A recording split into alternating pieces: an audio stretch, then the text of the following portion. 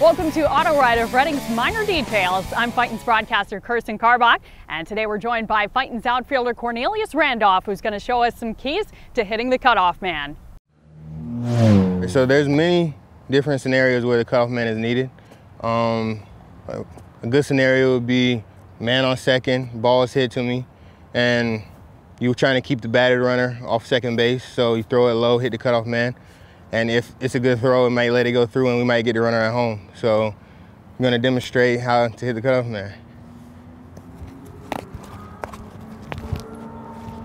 Hit him right in the chest. Boom. This scenario is a man on first, man on third. It's a fly ball to the outfielder. The cutoff man is going to be right in front of the mound.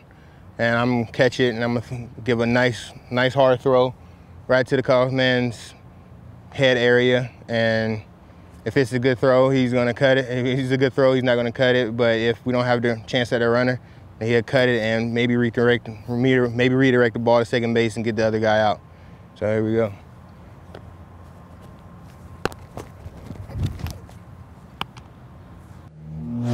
So another scenario would be man on first, ground ball to the outfielder. He's trying to go first or third. Catch the ground ball. The cutoff man is going to be the shortstop, line up to third base, and he's going to be kind of deep depending on the outfielder's arm. So try to hit him in the chest. So if it's a good throw, got the guy going to third, we're going to let it go. But if we don't have the guy going to third, we can cut it and redirect it to second base and maybe get the guy going, the guy that hit the ball. So here we go.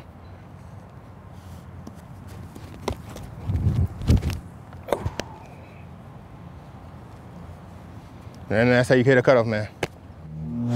Before you hit the cutoff man, you need to feel the ball and get your footwork out of the way, which would pretty much be catch, step here. You can step behind or you can step in front, whichever one feels more comfortable. Kind of step behind, get in line, get your arm up and throw it. Okay. So. All right, let's try it. Let's try it.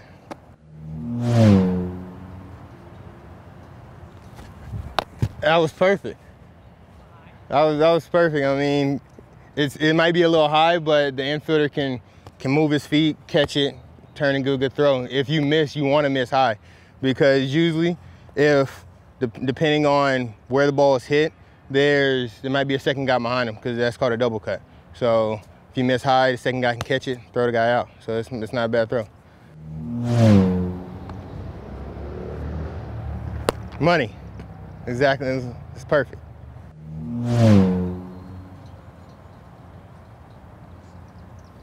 Great footwork, great arm, great throw. Now that we've learned a thing or two today about hitting the cutoff man from the outfield, our thanks to Cornelius Randolph for joining us. All right, no problem. And thank you for joining us on this segment of Auto Ride of Reading's Minor Details.